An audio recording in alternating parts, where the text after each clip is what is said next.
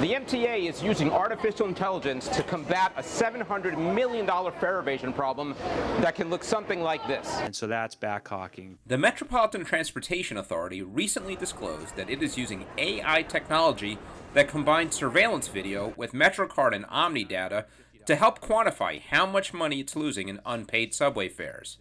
With about 16% of all subway riders skipping out on their fares, MTA Chairman Janno Lieber is defending the aggressive new approach. With $700 million a year now being lost, this is a serious threat to the MTA. MTA officials said they're only using the AI software to count the number of fare beaters in the system and not to identify them.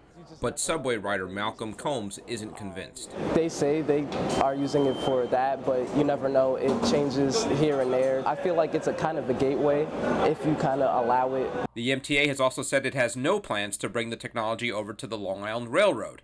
But privacy advocate Albert Fox-Kahn, who uncovered some of the details of the MTA's AI operation, believes it's just a matter of time before similar technology will be used to keep track of LIRR riders who don't pay their fares. Manhattan may be the epicenter of New York surveillance, but it tends to spread out. And we've seen Nassau and Suffolk police departments using many of the same surveillance tools that once were only thought to be something for the NYPD. Although most of the MTA's fare evasion problem is on the subways and buses, it's still also very much a problem on the Long Island Railroad as well.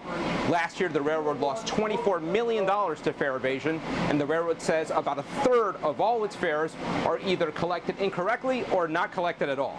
For NewsdayTV, I'm Alfonso Castillo.